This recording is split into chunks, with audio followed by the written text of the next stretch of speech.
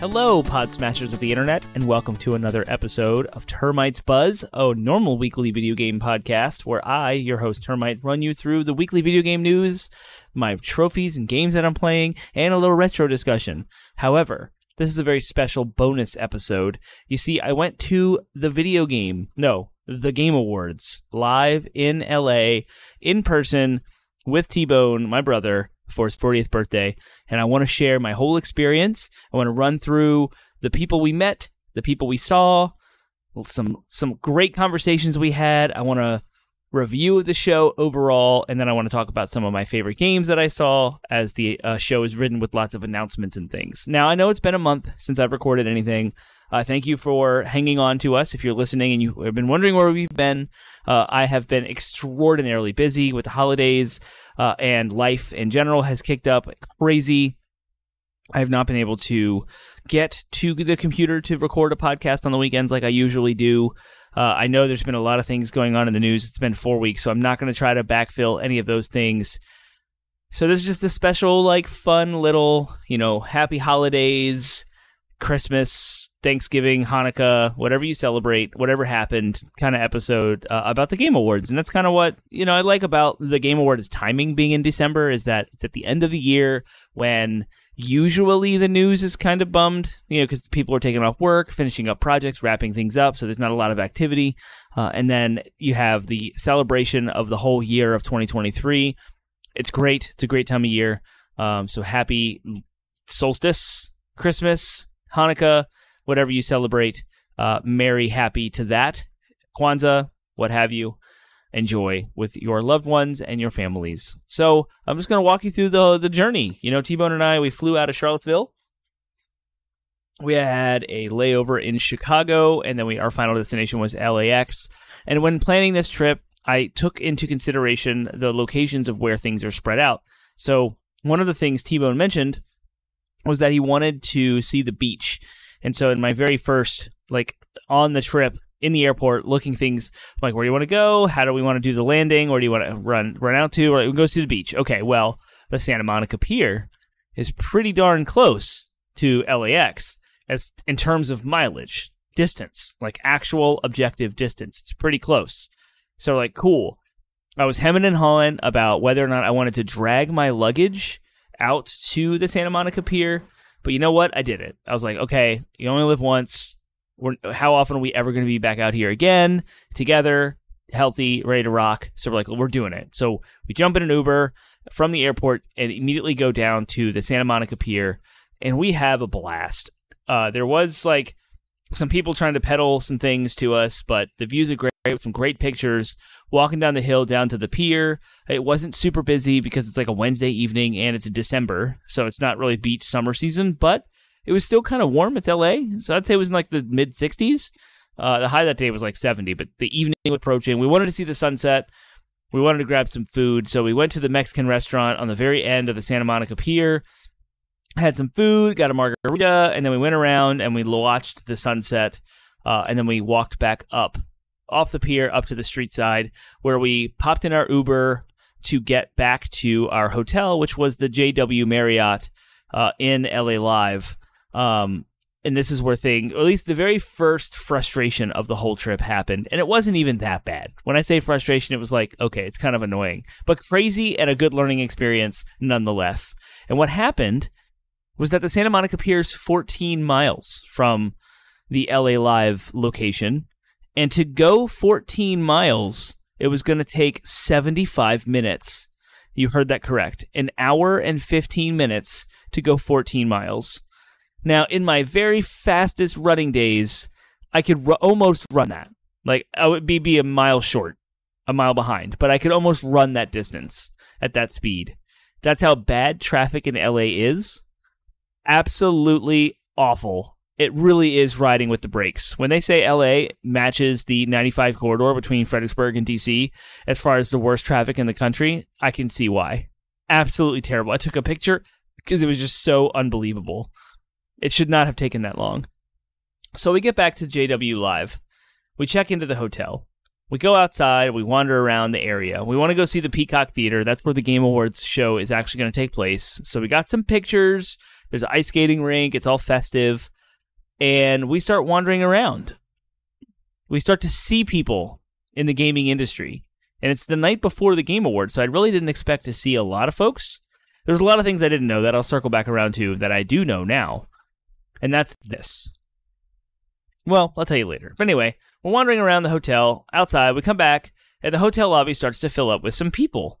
And in those people, the very first folks we saw were none other than Andrea Renee and Brittany Brombacher sitting around a table full of, I assume it's their spouses and maybe some industry friends, and they're having a conversation. Now, I know I needed to say hi to them. They were they had a major impact in my life. I have spent so many hours mowing my grass, driving to and from work, commuting on work travel trips on planes to various places across the country, listening to What's Good Games. And they were absolutely incredible and one of the foundational voices that fed my knowledge and my industry experience that I conveyed through 80-Bit Pod Smash. Like, they were an input, a major input, and a huge inspiration. So I had to go see them. So I walk over to Andrea specifically. I mean, I saw Brittany's back and I knew she was there, but I was hoping I could get them at the same time, but I didn't know what to do and I'm awkward. And I know they're there. Like, my assumption is that the gaming industry folks are there to hang out with their friends, to see people they haven't seen in a while, and to like experience it from their perspective. Maybe they're working. I don't know what they're doing. So I want to be super cautious and super careful and not like starstruck fangirl all over the place, right? You don't want to be stupid. You kind of want to mind your own and be respectful of their time. So I kind of just lean in. I'm like, hey, I'm so sorry to interrupt. You're Andrea Renee. And immediately I'm like, you probably don't know who I am, because obviously she doesn't know who I am. But I'm Termite, and sometimes I comment on your show and you react. It is so nice to meet you. You are amazing, and I love your content. And she was like, oh, that's wonderful. That's awesome. And basically had a conversation back and forth that eventually turned into like talking about kids and like life changes and big stuff. And then I was like, can I talk to Brittany as well? And now Andrea stayed seated and I was standing. TBone and I were, and I introduced Andrea to TBone. I was like, hey, it's my brother. We're here for his 40th birthday. And then I looked at Brittany and I was like, oh, I want to talk to her too. And Andrea's like, oh, of course. And she goes, Brittany, hey. And then she's like, this is Termite and his brother TBone, or Tommy. I don't know how we introduced each other. The details are slipping. It's been a week. So she looks at us and she's like, oh, hi. Then she stands up and she's like, I'm going to stand up to talk to you. And she kind of walks a few steps away from the table. And Brittany has a full-blown conversation, super hype about the Game Awards, and we were talking about some of the things we're excited about. She asked me what my favorite game was for the year, and I said it was Final Fantasy 16. And she was like, oh, so you like Final Fantasy then? I was like, oh, I'm a huge fan. I played them all. And then we talked briefly about the Final Fantasy IX remake that is supposedly happening, that she tweeted about that night, so I mentioned the tweet. I also mentioned how bad traffic was, just trying to make conversation, and how Paris Lily tweeted that night that LA traffic was created by Satan, and then Brittany laughed and said, you shouldn't listen to anything Paris says, which is their beef. Like, it's hilarious to hear them go back and forth, and it's totally a bit. Like, they're just having fun. So we had a blast. So that was great. I was like, holy cow, I can't believe I didn't expect this at all. It's the night before the Game Awards. I didn't really expect gaming industry folks to be around. And that's when for them specifically, for those two ladies, they were so accommodating to fandom and like us, our nobodies, like wanting to have a conversation with us. They were so humble and so genuine and excited to hear about our stories and like where we came from and who we are. It was awesome. It was so cool. And then walks in and around Doug Bowser. Yes, the CEO of Nintendo. He's around. So I do the same thing. I know he's on a mission. He's probably got an entourage of security around that I can't even see. I don't even know. I don't know his world. I don't know what he's there for, but it's the night before. So I walk over. I'm like, Doug Bowser, it's so nice to meet you. I just want to say hi. I don't want to interrupt your night. Like, just I love Nintendo and it's awesome. Well, he also stopped what he was doing and started a conversation with us. And he mentioned how Super Mario Wonder, he was surprised that it was nominated for Best Multiplayer. He's like, in the sea of what is considered multiplayer games, he's like, Mario doesn't really fit that bill, but Mario Wonder does have a good multiplayer. And I was blown away that the lead of Nintendo of America would say something kind of almost, but not really critical of Mario Wonder's multiplayer features, because it has an extensive feature list of like online, asynchronous play, the whole standees, the shadow play, of course, the couch co-op. which Mario Wonder was nominated for and won Best Family Game. But also, Tears of the Kingdom was nominated for Game of the Year and Best Game Direction, so I was congratulating him on his rewards, and that's what brought the conversation up, or award nominees, and that brought the conversation up about Mario Wonder. So again, super nice, super humble, just like willing to talk to nobody. I was continuing to be floored. So we continue to walk around, and I don't remember the exact order of events at this point. I think I've had a couple of drinks. I was getting old fashions. I had 2 of them. One made with tequila, which I was, what?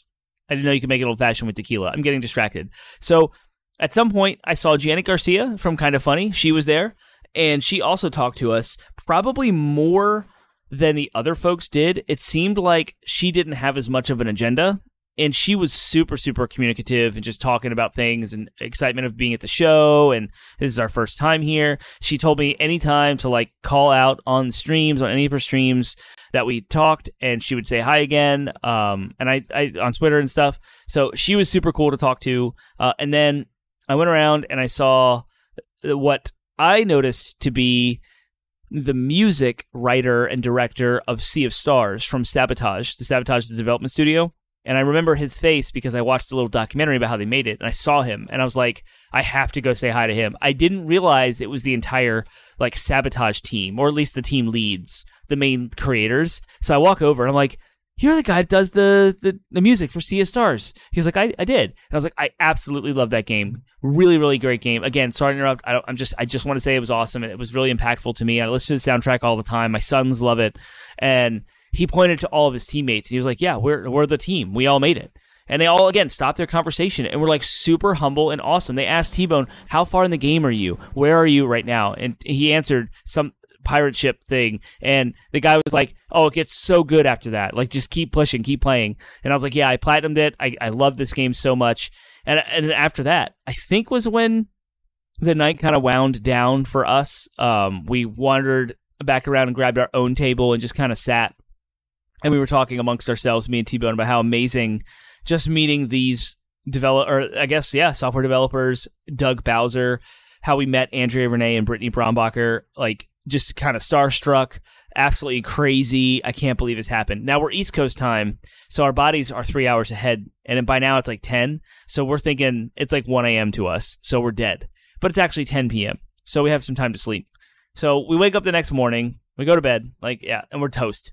Wake up the next morning around 5 in the morning because our bodies thinks it's 8. And I don't know about y'all, but if you can sleep uninterrupted from 10 to 8, that's a good night's sleep.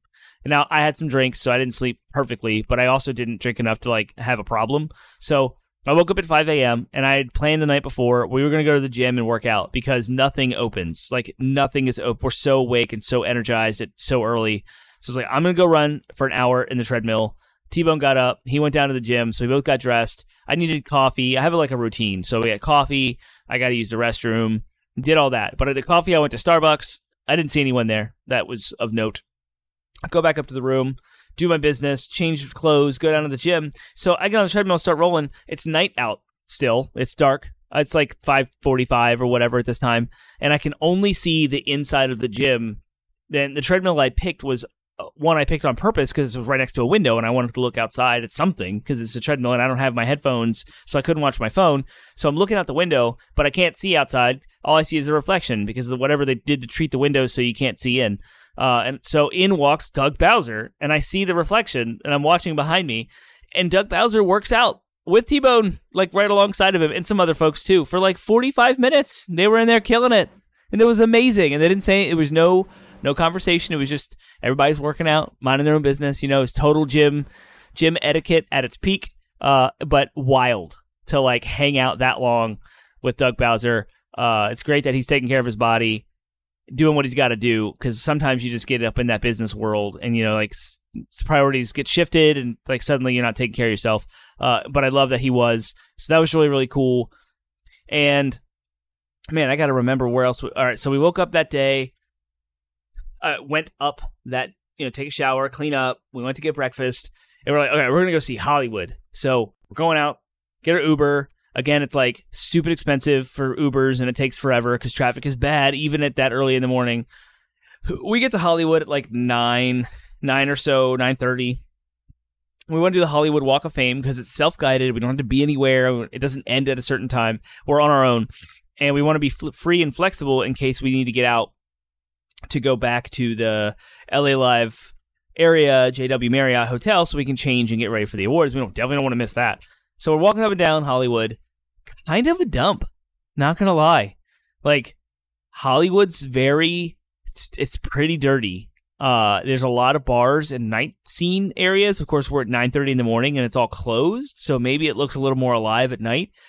But during the morning, there was a lot of people bad on their luck around. I saw some crazy stuff. Walk around them and just kind of move on. You get heckled. But as things started to open up, there was a lot of grifters. Like, come take a tour on our bus. I'm like, no, I'm not getting in this bus with you. I don't know who you are, and this bus isn't even marked. Where are you going to take me? Come see celebrity houses. And I was like, no. But there was actually, like, official tours that were, like, branded that you could find online, reviews and stuff, that do go take tours of celebrity houses, and that's just not our deal. So we went to go see the Chinese Theater.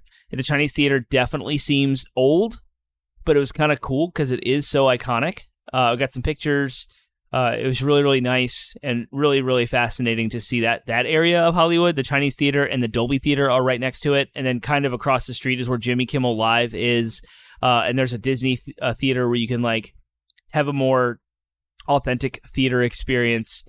I don't really know what that means. It just seemed advertised to have, like, it was a special. They played retro Disney movies. So that was pretty cool.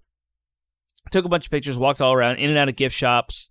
Started to get a little tired. We didn't really know what we wanted to do to fill the rest of the day in. The Dolby Theater was there. That's where the Oscars are when they happen. And so we walked in and around that area. There's like a retail space with a Ben & Jerry's and some other things that was kind of nice and dressed up. We got a picture of the Hollywood sign. Of course, you got to do that. But we kind of ran out of things to do. And then we were just sitting around looking at, like, what we wanted to do. Couldn't really fill out the rest of the day. I was getting really hungry because I had ran that morning, and so I was like, I haven't been walking around. I had so many steps that day, so tired. My feet and legs were, like, giving out. So we wanted to go, at some point on this trip, we knew we wanted In-N-Out Burger, so I sat down and, like, looked up where the nearest one was, and there's one on Sunset Boulevard, which runs parallel to the Hollywood Boulevard, and it's one block apart. So we just walked down one block. In-N-Out Burger was there. I walk in. The place is crazy busy, but it's also really, really nice and clean. The parking lot, the outside, the inside, in a sea of, like, the dumps. That area of the Sunset Boulevard was even worse than Hollywood Boulevard. It was like walking even into the more, like, decrepit area of a city. You know, all the big metropolitan areas have, like, your more nice places and your more not so nice places, and Sunset Boulevard was like condemned buildings and boarded things up, even dirtier and more trash on the street, sidewalks not kept up, not clean. And so we took a long walk down Sunset Boulevard, and there was just nothing to see or do there. So that's when we went to In-N-Out Burger, and that was the contrast. Was like, oh my gosh, this is, like, super nice and clean. I can't believe this one corner of a street is kept up so well. But it was also, like, Chick-fil-A busy, which, if you're out here, you know that, like, every Chick-fil-A is crazy packed all the time. Line wrapped around the drive-thru. Well, that's how In-N-Out was. So we go in, and there's a little bit of a line, but it's moving. And I get up to the register, and I heard the person next to me order, like, the menu's very simple. It's just, like, double cheeseburger, fries, and like, milkshakes. I don't even know if they had shakes. Maybe soda. I don't know. I didn't check that out. But a very, very simple menu. So I'm ordering, and I hear the person next to me say they wanted theirs animal style. And that's not on the menu. I looked at it. I was like, what is animal style? So I get up to the register. I'm like, yeah, what's animal style? And she said, oh, it's where they put grilled onions and, like, sauce on and cheese on your fries, and then on the burger they put more sauce and they put grilled onions and a pickle. And I was like, that sounds amazing. Yes, I would like a double cheeseburger combo, animal style. And she's like, oh, where are you guys from? Like, clearly she knew from whatever expressions I was laying out that I was not from the area. So I talked to her about, you know, being from the East Coast. We don't have In-N-Out Burger out there. So we sat down and ate. I took a picture of the meal. It was amazing. It was so good. It's like a cheap, fast Five Guys, I guess, like that level of quality and that kind of food. Totally worth the hype for us. You know, it's a West Coast staple. I know a lot of people think it's overrated. I think Chick-fil-A is overrated, so I get it. Like, I totally understand why some folks would say that's overrated. But we don't really have anything like that around here. The closest thing I remember to having in Fredericksburg area was an A&W burger joint that had similar like vibe that In-N-Out Burger does. But really, we have like a McDonald's, Wendy's, Burger King, and Five Guys, and those are all kind of different in their own ways. So In-N-Out is different enough to be worth it and delicious. It was a lot of fun. So I feel like I'm rambling now, but we get out of lunch, we go back to the hotel to get ready for the Game Awards. We wanted some downtime, some quiet time, so we went up to the room, just like laid out. I was hoping to fall asleep, but I couldn't because I was too jazzed about the show. But we ended up killing like a half hour, just chilling, scrolling on the phone, checking out what everybody's doing on Twitter. When and where, everywhere is around. We go, we get dressed, we go back down. The area is starting to fill up with different industry folks, but no one I notice. We go outside, we get a picture, and then we go out and stand in line to go in. And there wasn't anybody that I noticed that I knew from the industry around until I met Jake from Game Explain. So Game Explain is a YouTube channel content creator that focuses a lot on Nintendo stuff. And if you've seen Jake's contents, he's there. You can go find him. He's on Twitter too. So I had a long conversation with him, which was pretty awesome. And he was mentioning how he would be willing to do an interview on the show. I just need to reach out to him. So I'm now contemplating doing an interview with Jake from Game Explain. Game Explain is pretty famous, popular for doing like a lot of analytical videos, like graphics comparisons or deep dives, Easter eggs, analysis on various Nintendo games. So that was really cool. And then the doors opened and everyone flooded in. The lobby was crazy, very, very busy. Couldn't really move around. I was hunting for folks in the industry, but also looking out for where our seats were. So we go over and find our seats. We sit down. I guess we're like, if you're looking at the stage, we're on the far right. And there was a big jib camera kind of almost in our way, almost annoying, but not totally obtrusive, which I wish I would have known. Otherwise, I would have picked different seats. But at this point, I'm there. I'm hyped. I'm excited. It'll be fine. It'll be good. The show happens, which I'm going to run through the stuff in the show and my feelings about the show after I go through this, because I just want to talk about our experience first, and then the second half of my recording will be about the show. So then the show all happens. Everything's great. We're leaving. We're walking out. Oh, Fozzie. Shout out to Fozzie. He follows us on Twitter. He says he's a freelancer. I don't know any of his socials or content, but he was sitting next to me on my right. He was super cool. He followed us back out to the lobby because I wanted a drink, and we were figuring that whole situation out, and I had my drink, but they don't let drinks into the auditorium, so I basically had to chug a 16-ounce IPA outside in the hallway. Which, that's my game, right? That's what I do. I love doing that kind of crap. But so we walked around trying to find some industry folks and see who we could run into, get a picture, say hi. This was all way before the show started, so it wasn't like we were late. But anyway, by the time we got to the show and sat down, we were a little early, just chilling in the auditorium, waiting for the show to start because I wanted to be on, ready to go. They don't allow photography or videos to happen inside the auditorium. Although if you follow social media, you'll know that a lot of people violated those rules. Myself included. I got a ton of pictures. I didn't take any videos. I just took pictures for myself. So the show went. It happened. It's all over with. We leave. Everyone's around. I did fail to mention that in the hotel, I did see Reggie Fils-Aimé. I saw Todd Howard all walk by. Phil Spencer and Sarah Bond, I saw walking around. I never had a chance to talk to them. So on leaving the Game Awards, there's the VIP roped off section, and that was for those folks I just mentioned, and I saw them all again. So they're in a spot I couldn't get to, and that was Todd Howard and Reggie and Sarah Bond and Philip Spencer and all those folks. That's fine. So we're walking out, and lo and behold, there's no one talking to him. There's Greg Miller just standing there. And I was like, oh my gosh, I have to go say hi to Greg. And I didn't feel so bad this time because he wasn't looking like he was on a mission and he had no one around him. Blessing was sort of close by and I wanted to catch them both, but I went straight to Greg Miller and I was like, Greg Miller. And he was like, oh, he was kind of surprised at who I was just full confidence, just bam, you're Greg Miller. You don't know who I am. I'm Termite. Well, hi, Termite. And it's my brother, TBone. Well, I call him Tommy. We're here for his 40th birthday. And then I just went, he was we went back and forth. So I told him, I've been following you since IGN, starting Kind of Funny. Your Trending Gamer of the Year award really pushed me over the edge to watch Kind of Funny even more and do my own podcast. And just our history of watching Greg. It's great to meet him finally. And then he was asking, what did you think of the show? And I told him about the podcast. I have this podcast I've been running for 7 years. So we kind of just went a little he asked what stood out as my favorite, and I was like, that's kind of a critical point of the show is that they started to run together, and I don't have a list in front of me. He kind of laughed, and he was like, yeah, that's why I have a list in front of me before my shows. And I was like, yep, I understand. we kind of clicked. Like we had a little understanding. It was great. Again, forgot to get a picture, which I'm super bummed about. But he was extremely nice, super approachable, like really, really humble, gave me time of day, was like not trying to get out of the conversation at all. He was just standing there. You could tell he wasn't trying to move on.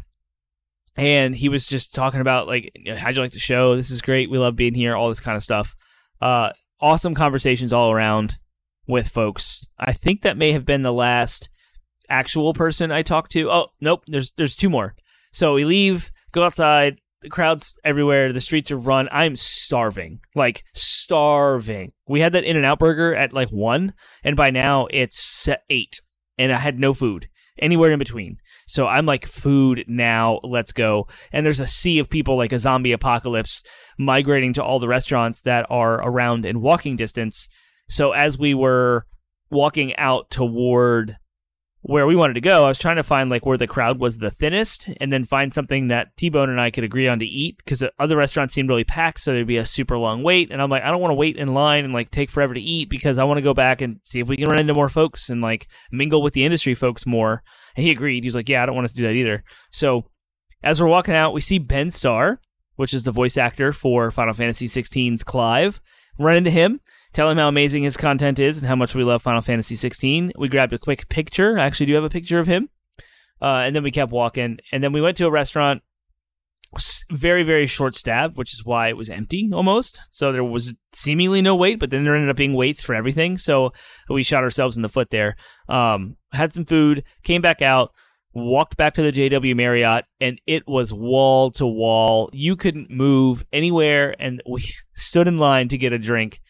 And I just stood there for so long that I ran into someone who worked on the cinematics for Star Wars Jedi Survivor. I don't think he was affiliated with Respawn or EA. He was just an animation team developer person. Maybe he worked for Respawn as a subsidiary or something. But I talked to him for a while, and the only thing I remember about that conversation is the podcast had come up, and he was interested in. He was asking a bunch of questions, and then I said, "Yeah, we're kind of sunsetting the podcast. We're working on like kind of ending it." And he's like, "Why? You seem so passionate and so into video games in the industry. Like, why would you do that?" And I was like, "He sees me. He sees me, y'all." It was wild. So finally, get a drink, come back around. Alana Pierce is there. So I go say hi to Alana. Alana, you're awesome. I love your content. Your journey's amazing. Take a picture. I turn around, and there's Raul. Raul is an actor. He stars in Midnight Mass and The Fall of the House of Usher. I was, what? He's not even in the gaming industry. He's just around. And I was like, so I shook his hand. Yeah, your shows are awesome. Great. Thanks. Move on. I mean, at this point, it was just a rapid fire. And then I go down and around, and I run into Fran Mirabella, who's also used to be an IGN. He was involved in Kind of Funny. He did some Kind of Funny Games Daily stuff for a long time. Ran into him, had a little brief conversation with him as well. Everyone is just so nice. I just didn't expect. I figured these are all industry busy people that have their lists, their agenda, their things to do, and they were all so ready to have a conversation with just a fan who appreciates their stuff and consumes their content. I'm blown away.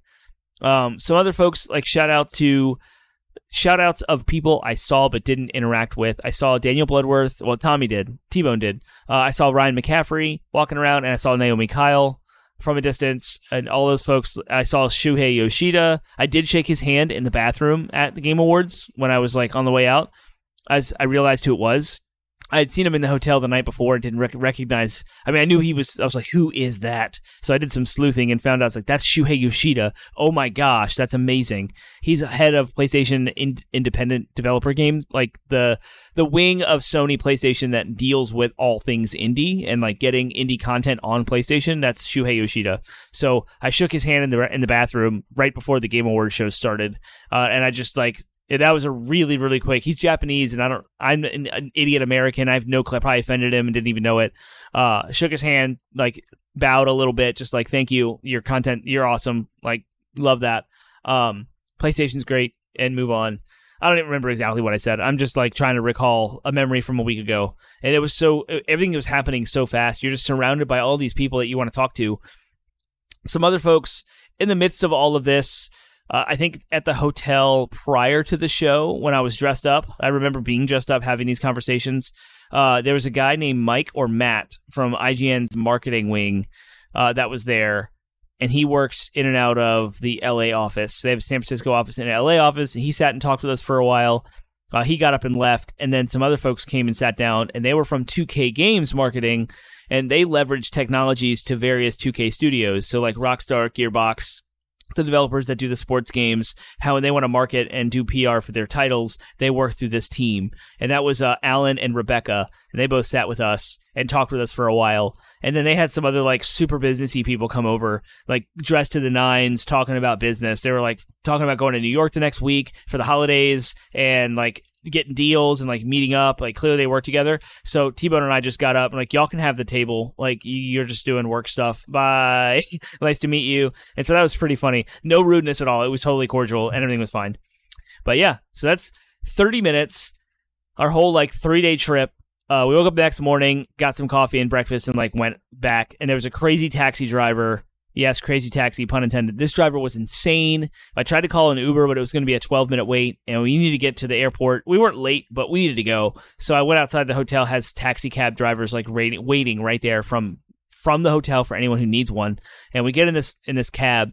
This dude does not know how to hold the gas pedal in a steady way. He constantly pushes it to the floor and then lets go, and then to the floor and lets go. So he's revving his engine. He drives like a maniac. He runs up on people, slows down, no consistency. He was like by far the worst driver of all of our Ubers, and he was cussing Ubers the whole time.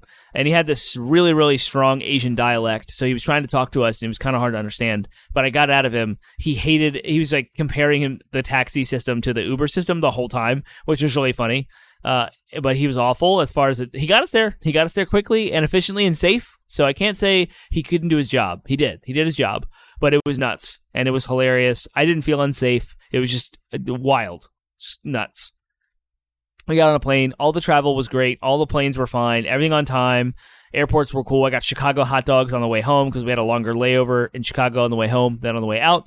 So we sat at a restaurant out there at the airport. I got Chicago style. It has a slice of tomato cut in half on it. It has a pickle spear on it. And it has a peppers on it on a poppy seed bun with like some green relish.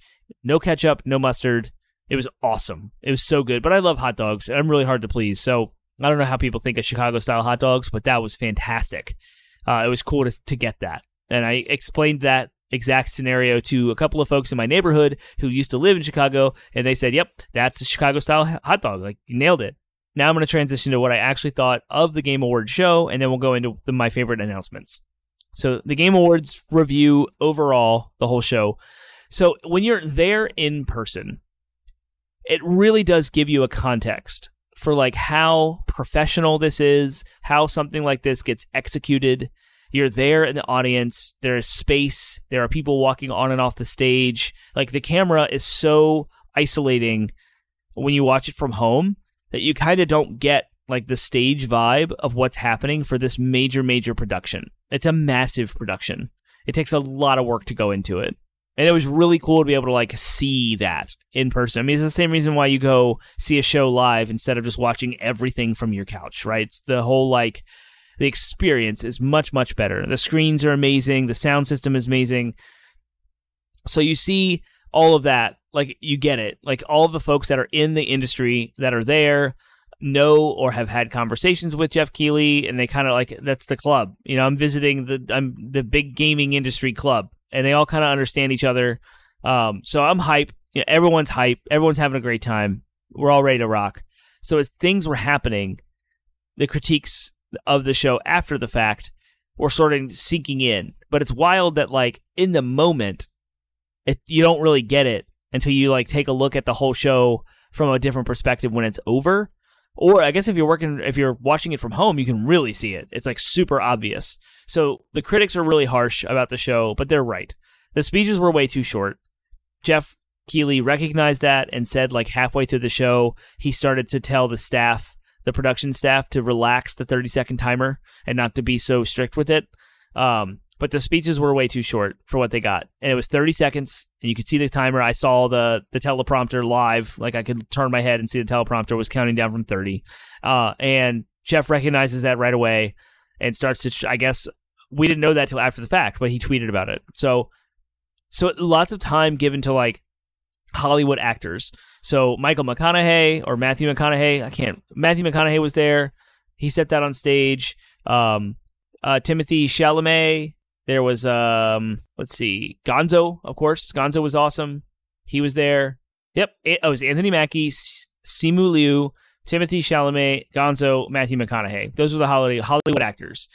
They had way more stage time than any of the speeches.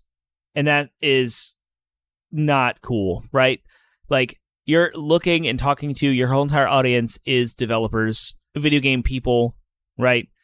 And you see someone who wins an award, who worked really, really hard, who sacrificed so much of their life, go up on stage and start talking to be musicked off the stage within 30 seconds. And then you see, like, Simu Liu had a cast on his leg, and he went on about that. And Matthew McConaughey went on about having time dilation experience and all right. And then Anthony Mackie was like heckling the audience, telling them all to shut up for like minutes. Of course, Hideo Kojima had a thing with Jordan Peele, and that lasted 3 minutes or something. So I don't know how the math shook out, but it was like 12 minutes of actual developer speeches across the 3.5-hour show. And so kind of like on the nose in front of everyone in a year where layoffs are happening. Tons and tons of layoffs have happened. So the developers are all aware that their friends and family have lost their jobs and everyone's down on their luck. And then to have like their awards, their moment, their chance to talk kind of ripped away from them. And I know one of the Larian developers who won for Baldur's Gate 3 started to talk about a death on the development team. It may have been the guy who received the award for Game of the Year.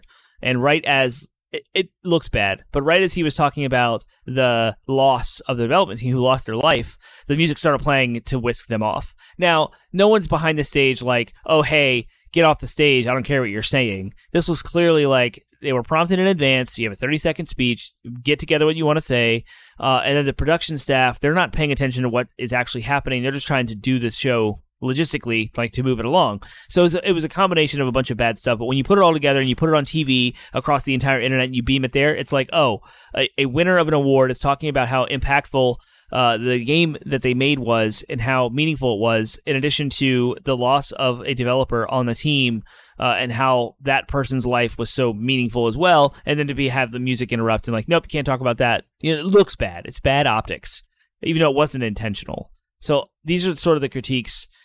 The awards were not giving spaces for speeches. Some of them were just listed off, like Best Indie Game did go to Sea of Stars, and after talking to them in the JW Marriott lobby and how excited they were and so humble about their game and like passionate about it, and clearly they put their lives into this game, and they were not able to give a speech.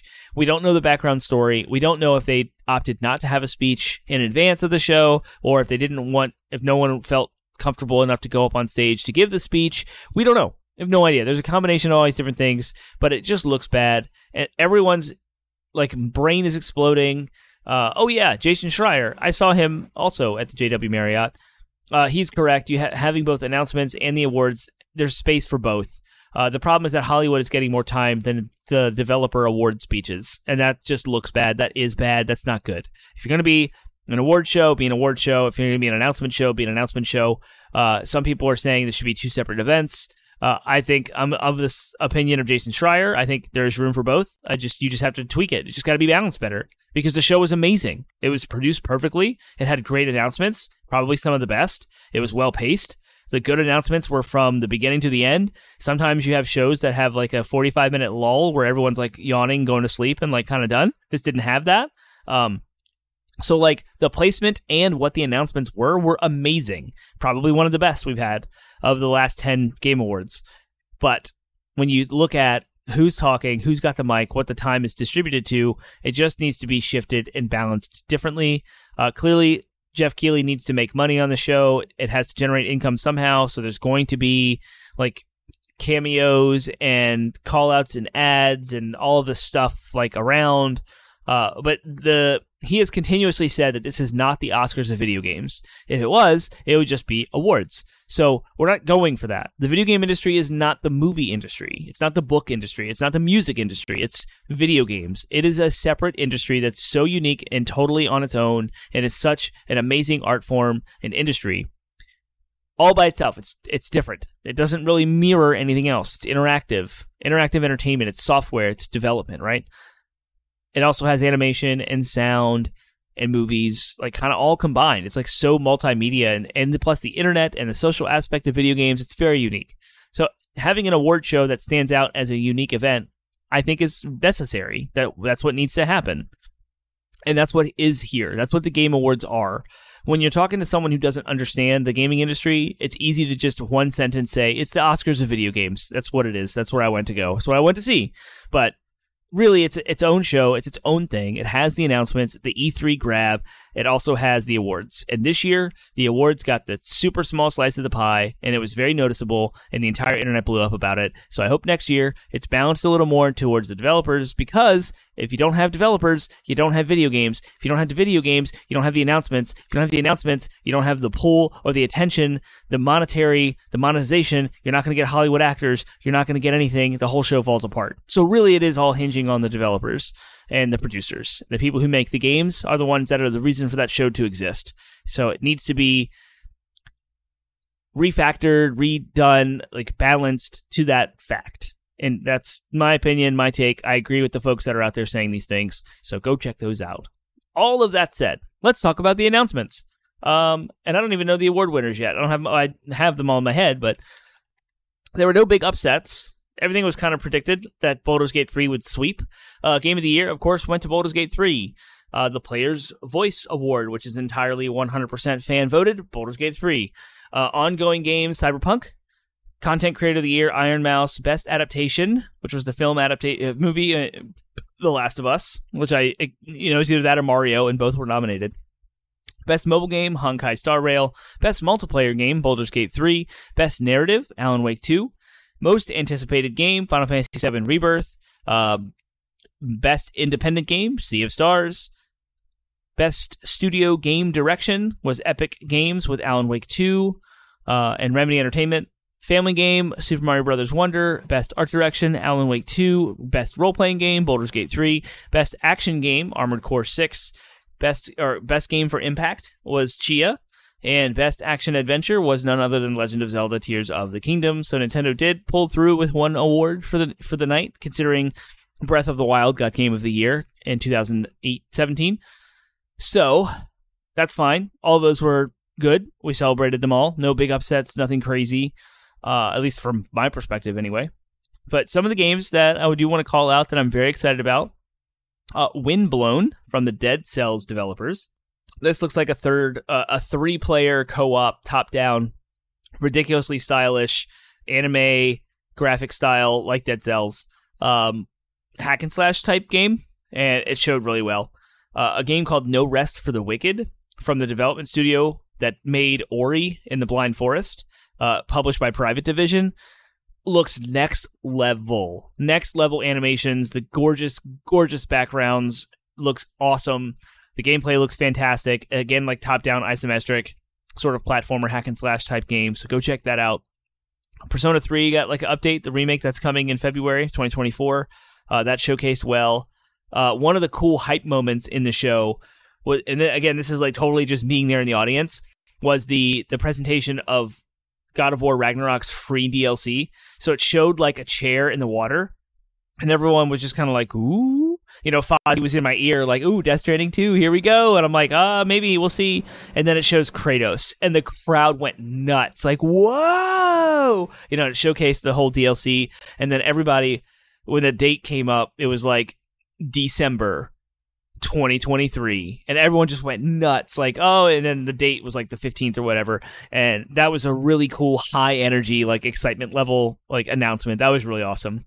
Archetype Entertainment, a division of Wizards of the Coast, announced Exodus. That's when Matthew McConaughey came out, talked about his time dilation game. So that showcased well. There was a little bit of gameplay in there. Very much looks like Returnal, but we don't really know a whole lot about it other than it's like third person. space travel. I thought it showcased well. I'm looking forward to it. And then Sega had this awesome trailer, which of course you can go watch all this stuff.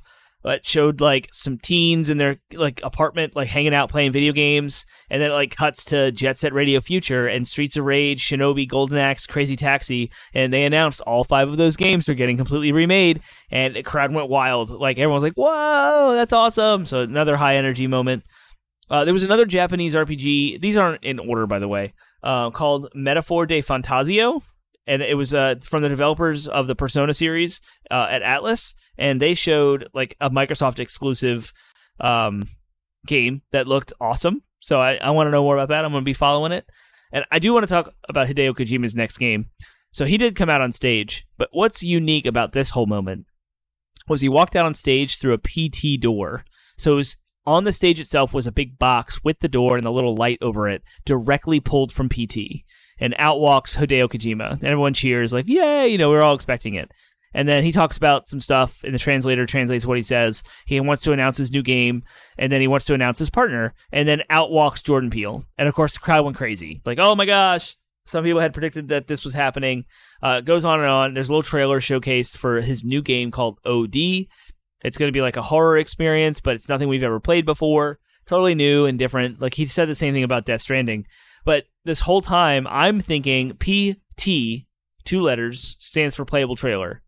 OD, which we don't know what it stands for. There was some sleuthing that was like oxygen deprivation or something. Whatever. The PT door, the 2-letter name, and the fact that PT was under Konami and Kojima was not able to finish that title. It was supposed to be a Silent Hills game. I'm wondering if OD with Jordan Peele is now the fully fledged, fully realized version of his vision that he started in PT that got ripped out from under him with Kojima or with Konami. And I think that's what this is. Like, why else would he walk through a PT door? Like, if he wants to connect his content that he's showing to anything in his past, he just did that, right? Why would he wouldn't? It's not for nothing, right? You don't get anything for free. Just like video games. Like when you develop the sky, the smoke, the god rays of light through the trees, every single thing, you don't get anything for free in a video game. It's all like purposely, meticulously put there by someone sitting behind a computer. And I think this is the case. You have a PT box on stage. They wanted to announce it this exact way for a reason. And so I think OD really is connected to PT. Now, it may be the same world. It might be the same related. But if Konami owns any of that IP, which is the Silent Hill IP too, like he can't use it. But he can still do the same thing with just a different IP, which OD could be that. And I'm excited about it. Looks awesome. Can't wait to hear more. We're not going to see this game till like 2028, so who knows. There was a new Mana game announced. Visions of Mana. Looked amazing. I know they did the remake of Trials of Mana came out, and I was interested in that, but I never actually circled around to it. So to see a new entry in the game in this hype moment, like there's really no lulls when you're in person. Everything looks awesome. So you have your rose-colored glasses, you're sitting in the audience, the whole crowd's going, because there's something for everybody, so there's always somebody cheering, somebody getting really excited about stuff. Really love the Jurassic Park survival. If you go back and look at that trailer, Penguin actually texted me during this moment, and he was mad about this because they were like ripping off scenes from the original Jurassic Park, seemingly. But the idea of Jurassic Park survival is that there's one person left behind when everybody else evacuates. And so it's a call out to the original movie with some of the scenes in the trailer, like the kitchen scene with the raptor. But in this case, it's this lady who is left behind. First off, shout out that it's a brown woman as the main protagonist. That's awesome. And so she's in the kitchen doing the whole thing the kids did. But instead of it being a velociraptor chasing after her, it's the thing that sprayed Newton in the face. And then there was another scene with the T-Rex at the end, the big reveal, and she lit a flare. Now, in the original movie, the flare was used to direct the T-Rex away from the kids, which is what Penguin was mad about, because there were no kids here. And instead, she was just directing the T-Rex at herself. But it's just a call out to the original movie. It's just to show you that this is the same island, same not cast, but like same world. You know, it's a direct sequel from the first movie, which makes me very excited. My only stipulation here is that it's a survival game, and those don't usually resonate with me, and I kind of don't like them. But whatever. I'm interested in this. I'm going to follow it until it comes out, check out reviews, etc. Team Ninja showcased the PlayStation exclusive Rise of the Ronin, which we'd known about before. We had seen it, but this was like an updated like trailer for it. I got a new trailer and a release date of March 22nd. So hopefully I can have Final Fantasy VII Rebirth and Persona 3 done by then, because I'm totally into this game. If if and only if it has some difficulty adjusters, because this looks Ninja Gaiden hard. It's Team Ninja, and I was like, I'm not doing this. I don't have time to die over and over again. A new Dragon Ball game was shown off, Dragon Ball Sparking Zero, which is the Budokai Tenkaichi successor, developed by Spike Chunsoft. That had a really great showing. Looks really cool. Apparently, the Dragon Ball Sparking is a whole different series, so it's related to that. I'm not super into the Dragon Ball lore to know what that is, but the game looked awesome. And I was like, this is next-gen anime games right now. We are here. We've made it. Stormgate RTS looked really cool. That's what Simu Liu was there to announce that his work on that. I haven't seen an RTS since StarCraft 2 that looked interesting at all, and this does. So I'm going to follow that, see what it's like. Of course, Final Fantasy VII Rebirth had a live music segment and a trailer showcasing some new stuff, which I didn't expect. Stuff like Sid Highwind was revealed for the first time with his voice. It showed the scene that involves Aerith, but it didn't show the whole scene, just the beginning of it and her little prayer at the temple. So that was kind of hype. There was another announcement of Marvel Blade, which is developed by Arcane. There's two different studios. It's not Arcane that made Redfall. It's Arcane that made Deadpool. Is it called not Deadpool? That's, oh my gosh, Death Proof? What is the name of that game? Oh my gosh. I'm a fake gamer, y'all. Arcane Lion. They made it. They're making it. The new Blade game. And it was this awesome trailer that showed like a barbershop. And it's Deathloop. That's the name of the game. It's Deathloop. And they were like assisted by developers to make Redfall. But yeah, Marvel's Blade, it's a vampire hunter. So it was like a barbershop with a bunch of crosses.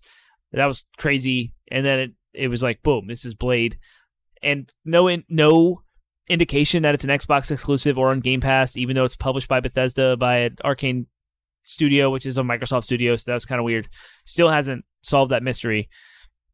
I think the greatest takeaway from the whole show, so those are my favorite things that were announced as far as video games, stuff that I was in. You see, that was a huge list.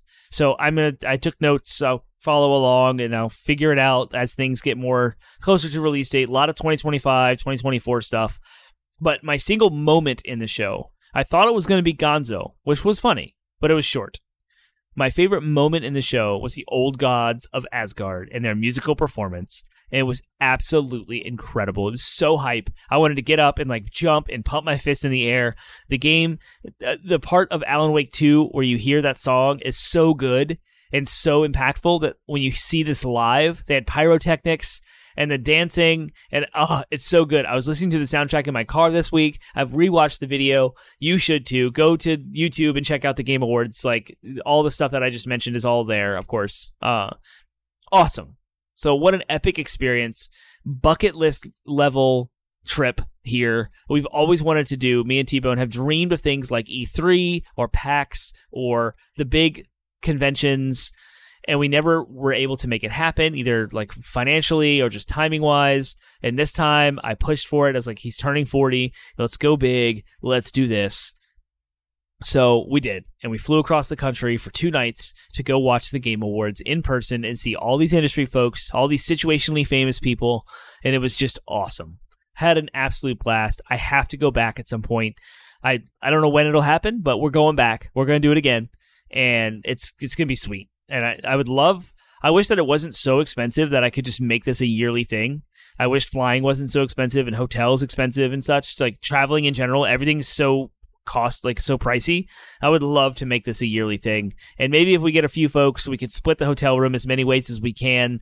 We can each just buy our own plane ticket and everything else can kind of be divided. Maybe we could get Penguin involved at some point and we could just make this a trip. That would be sweet. There's Airbnbs to research. So with a little work, maybe we can lower the cost and make this a little more attainable each year, especially as my children grow up. It becomes easier for me to get away. So overall, the Game Awards 2023, absolutely incredible. I hate that the developers weren't showcased enough during the show itself, and that the show is kind of tainted with that sort of controversy. And that kind of controversy in the podcasters and journalist spaces in its reception as a show. I hate that was kind of tainted, but it's fine because it will figure it out. I think Jeff Keighley's a good, trustable man. He's going to work this the next year and make changes and reflect what the industry is saying. He usually does in the past. He's usually amicable to that stuff. So there you have it. That's our Game Awards experience. That's what I'm looking forward to. I can't wait. I just finished the Final Fantasy 16 DLC, and it's absolutely incredible. And I've downloaded and installed the God of War DLC, and I can't wait to play that. There's trophies added for each one, so I want to knock those things out and have a good time this holiday break. I don't know when you'll hear from me again. I'm hoping to jump back in here. I'm still working with Penguin to try and figure out our last hoorah for 80-Bit Pod Smash, and who knows how long that show is going to last because there's so much to talk about. So stay tuned to our socials. Go to 80bitpodsmash.com, 80bitpodsmash.com. That's our landing website with a link tree that has access to all of our socials, Twitter, Facebook, Instagram, Reddit, TikTok. We're everywhere. And if you are finding me through some media outlet and you have no idea where to find my audio show, we have Spotify, Google Play, Apple Podcasts, all the podcast services, iHeartRadio, Stitcher, etc. We're there. And maybe, just maybe, I can get that interview with Jake from Game Explain. And you'll want to stay subscribe to us, stay tuned, etc. Go to twitch.tv/80bitpodsmash. Maybe we'll do some live streams over the holiday break, and you can come hang out with us. We'll be around. And with that, I'll see you later.